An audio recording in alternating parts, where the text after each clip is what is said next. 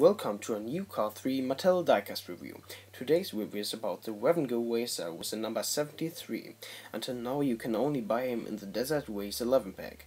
Besides, he has no real name so far, he's only called Rev-N-Go Racer. Let's see if that changed. I think so. In the film he will probably only be shown in the background. This is already not a table because he has no name. So then we start directly with the review. The Rev-N-Go Racer has a friendly face expression, like the other stock cars. His hood is orange, which I find very nice. On it stands of course Rev-N-Go because that is his sponsor. Of course he also has light gear tires, but this is typical.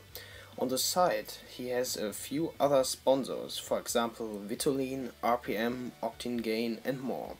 Further back is an arrow with the inscription Rev-N-Go and the slogan of the company. On the roof stands the number 73 and further down Rev-N-Go again. As you can see, he has a small spoiler.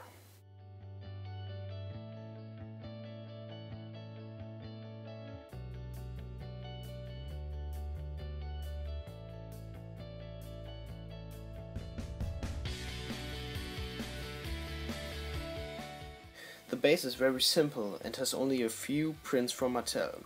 He also comes from Shiner, as always.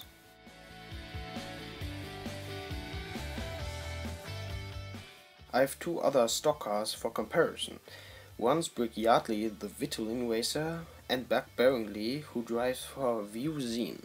As you can see directly, they have all the same car model and the same expression. A little unfortunate, but what should I do? As you can see, stands Lightyear on the fender from Brick and Buck. Rev, so I call him now, does not have that. Nevertheless, all three look kind of cool.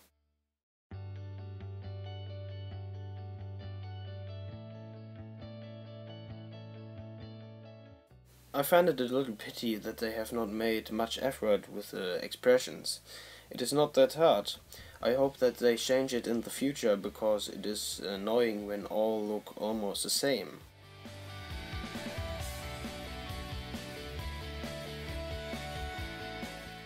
Also has one of the small cameras on his tail, which we know from Cars 1 from the first race.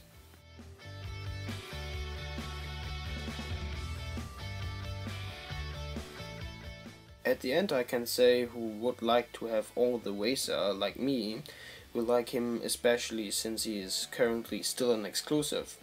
I like the color scheme with the blue and orange. His sponsor is nothing new, because there were already in Cars 1 a Racer with a sponsor. So that was my review to the Rev-N-Go Racer with the number 73. I hope you liked it and I see you guys next time. Bye!